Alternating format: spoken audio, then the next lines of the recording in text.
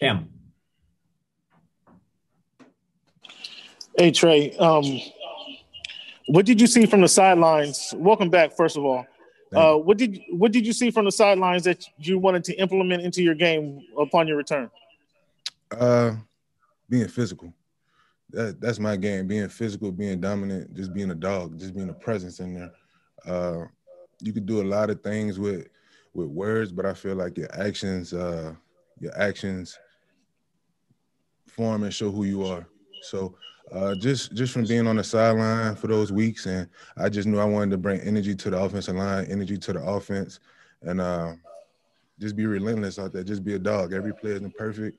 Every run isn't perfect, nor is the pass perfect. But if we go out there as a unit, as an offense, as a team, and we just continue to fight and continue to be physical and continue to be relentless, I think we'd be okay. When you talked about Kalen Ballage, obviously just as a recent addition to the team, when you talk about the difference of blocking for Ballage versus Eckler and Kelly or Jackson? I hadn't had too many reps with all of those guys to give a true analysis of what's different about them, but they all are really good backs in their own right.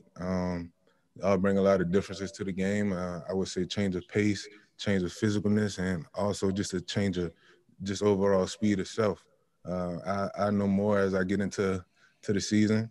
Like I said, this past game was only my second one, but I'm confident in all the backs that we have to go out there, whatever run play is called, or pass plan, and get the job done. Your quarterback recently got a hair trim. Are you looking forward to sit down with John Lott to get a little trim yourself? Nah, I'm cool on that one. Have a good one. Thanks, man. Have a good one. You too.